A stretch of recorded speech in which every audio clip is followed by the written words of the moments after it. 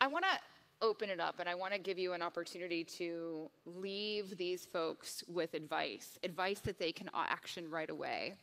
As you think about AI infrastructure readiness, what advice can you impart on the leaders and the builders in this room? Yeah, I think even before AI infrastructure readiness, right, from leadership standpoint, it always starts from leadership taking the initiative and have the right DNA within the organization to implement those changes. Because without your people being motivated and make that change happen, it's not going to happen. So I think it has to start from the right kind of culture, the right kind of workforce.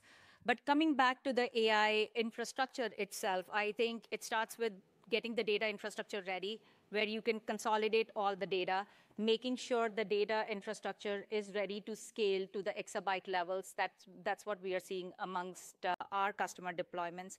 And of course, having industry standards always help. S3 compatible API is important. It's important to store all your data in open table format so that no matter what application system you bring on top, it's able to absorb and get the data right away. I agree. This prevents the Frankenstack. Yes. Yes. Garima, thank you. Oh, thank you for having me. Yes.